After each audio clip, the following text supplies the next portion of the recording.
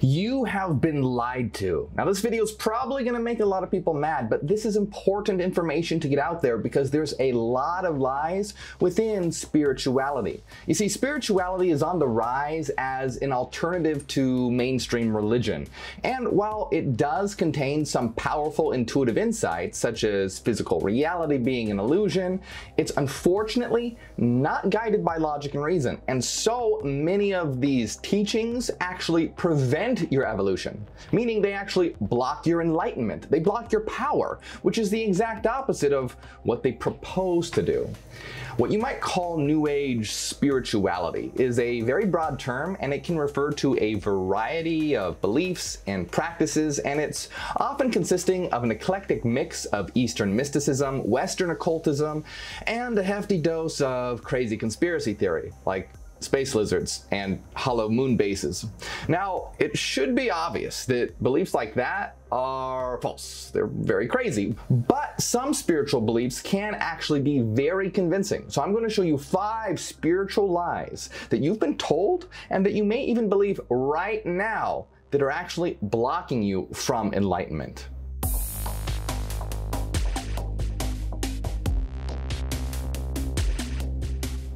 If you're new here, my name is Morgue, and we are here to create a new humanity and a new Earth. So join our War of the Mind. Help us wake up the world by subscribing right now. And my content is controversial, so make sure that you hit the bell to turn on all notifications so that you know when something new comes out. Let's jump right into this and find out the 5 spiritual lies that are blocking your power. The first lie is that you should destroy your ego.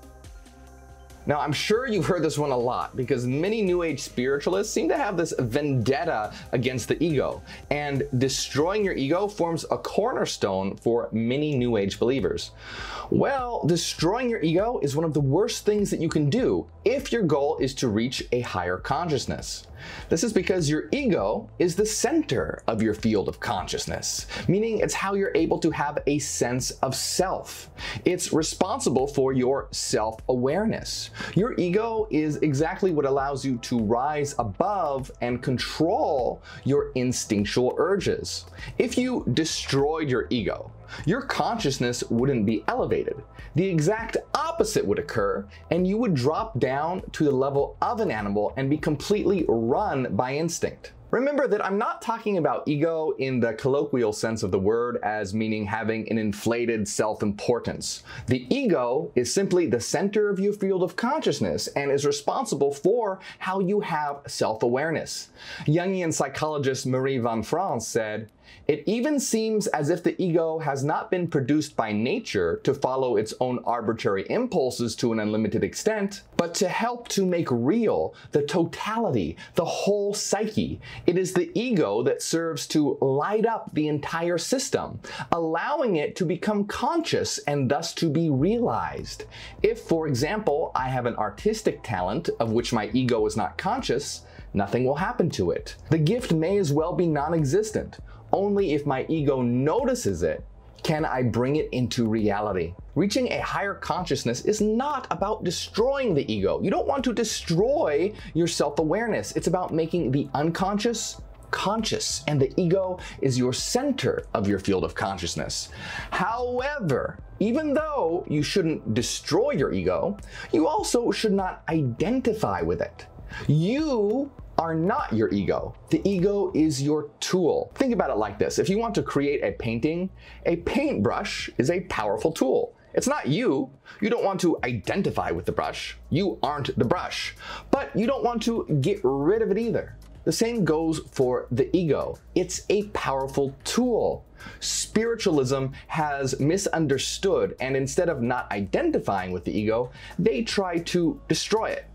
Don't do that. You don't want to destroy the ego, but you also don't want to identify with it.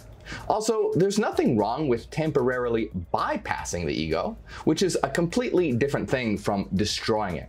Some New Age spiritualism says to destroy the ego, so don't do that unless you want to regress to an instinctual animal-like nature, which is not a higher consciousness.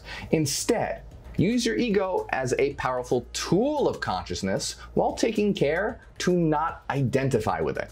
which is the mistake that most humans make. They think that they are the ego, but we know that we are not. We are higher than the ego, but the ego is a powerful tool. The second spiritual lie is that unconditional love will change the world.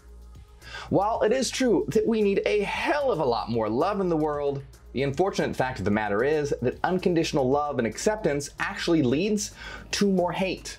I know that that seems contradictory, but in actuality it's not, so I'll explain. This is known as Karl Popper's paradox of intolerance. Karl Popper said, "If we extend unlimited tolerance even to those who are intolerant, if we are not prepared to defend a tolerant society against the onslaught of the intolerant, then the tolerant will be destroyed and tolerance with them.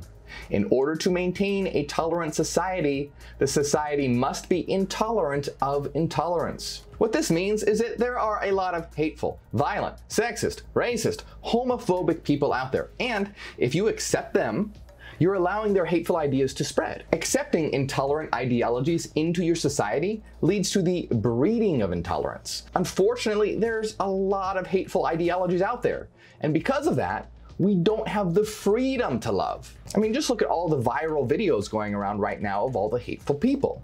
We need to build a new rational society that does away with all the hateful and intolerant ideologies so that we can finally live in a loving world. We do need a lot more love in this world, but many New Age spiritual teachings will tell you to give unconditional love and acceptance to everyone, no matter what. Well, if you hug a murderer, they're just going to stab you in the back. It's been said that any religion that tells you to love your enemies was created by your enemies. The ritually rulers of this world love the idea of unconditional love because they know that that means you'll never stand up to them and they can continue trampling all over you. Love isn't what is going to change the world. Love is what we get when we change the world. So let's build a new world free from hate so that we can finally have the freedom to love. The third spiritual lie is that you can't know ultimate reality. Now, there's a lot of this going around. Many will say that knowledge of ultimate existence is beyond our grasp. Now, this is horrible. A system of enlightenment is about knowledge and understanding, not anti-knowledge. Be very suspicious of any ideology claiming to teach enlightenment that says that you can't know. The philosopher Immanuel Kant also believed this. You see, he called the ultimate reality the noumenal realm and said that it was beyond our ability to rationally know. Many New Age spiritualists will often ascribe properties to this supposedly unknowable reality. For example, that ultimate reality is one. The fallacy here is that if ultimate reality was truly unknowable, you wouldn't know of its existence, let alone any of its properties. To know that it exists is to know something about it, much less to say that it's one or give it any other kind of properties. Hegel said, "To be aware of limitations is already to be beyond them." So if you know that it exists, it means that you can know something about it and that it's knowable. Hegel's philosophy was antithetical to Kant's, and Hegel knew that we are existence coming to know ourselves through ourselves. It's all about knowledge. Let me put it this way. We are all reality. This is a mathematical reality, and we are mathematical beings. We can know reality because it is what we are. Anyone that tells you that you can't know true reality is telling you that you can't know yourself, which is the opposite of enlightenment. Inscribed at the entrance to the Oracle of Delphi were the words, "Know thyself." And another popular aphorism says, "Know thyself and you will know the universe and the gods." That's because we are the universe and the gods. True enlightenment is all about knowledge. How crazy does someone have to be to actually try to become enlightened through a system that tells you that you can't know? Any system that tells you that you can't know is anti-enlightenment. It's the opposite, and it's trying to steal your power. Beware of a system telling you you can't know because it's a system of anti-knowledge. We are the universe, and we are the gods, and we can know ourselves. The fourth spiritual lie is that we are one. While it is true that we are one, but it's not true in the way that many spiritual beliefs will propose. You see, they propose that we are all one mind and that's it, when in actuality, we are both one and many at the same time. So let me explain the difference here. Spiritual beliefs usually propose that individuality is an illusion and that ultimately we are one cosmic mind and that's it. They often compare it to drops of water being dissolved into the ocean, where the individual drops are illusory individual selves and the ocean is the one cosmic mind. Another way to look at this is like bubbles in the ocean. The ocean, as the one mind, is all that really exists, while the individual bubbles depend on the ocean for their existence. In actuality, the opposite is true. You see, we are all individual eternal minds, and together we form the one cosmic mind. We don't depend on the one for our existence. It depends on us. If you removed the individual minds, the one mind would no longer exist because it literally is the collection. Think of it like bricks and a house. The house depends on the bricks for its existence. Remove the bricks and the house no longer exists. So we are both one and many at the same time.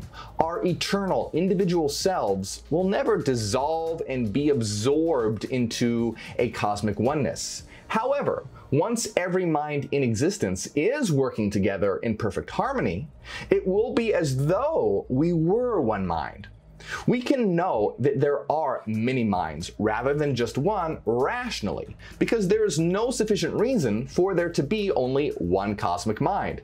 If one is rationally possible, then there is nothing to prevent many from being possible. So we are both one and many. We are all eternal individual nodes that form the one mind.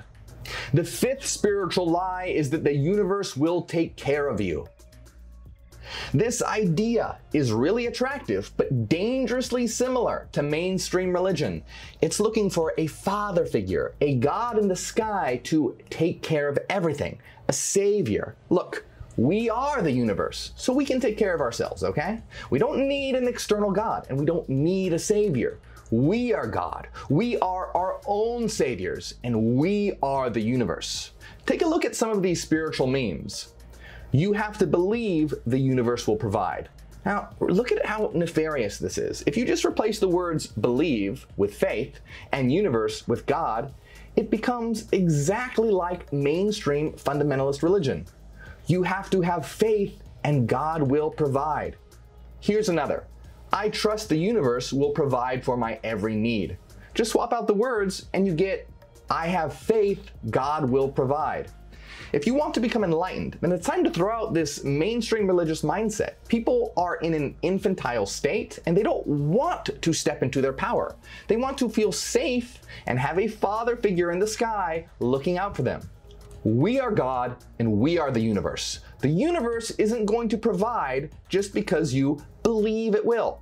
You are the master of your reality, and we are the masters of all reality. Praying to God isn't going to help, and neither will believing in the universe. You are the universe, and we are God, and we have the power to help ourselves. So take responsibility for your life. It's time to change ourselves, our lives, and the world. And no amount of faith in God or the universe is going to do it. A steadfast determination and an iron will, guided by reason, is what will allow us to actualize ourselves and remake the world. Don't look to a savior, we are our saviors. Don't look to a God, we are God. Don't look to the universe, we are the universe. Watch out for the spiritual lies and traps that limit you and your power. So tell me what you think in the comments, and tell me of other spiritual traps that you might have heard of. You see, we are a system of what you might call rational spirituality. So watch my video called The New Spirituality, Can Spirituality Be Rational?, to find out more about who we are. Join our War of the Mind by subscribing right now, and a big shout out to all my supporters on Patreon. Consider supporting on Patreon to get access to our secret live streams. My name is Morgue, and I am Hyperion. Ad Astra to the stars.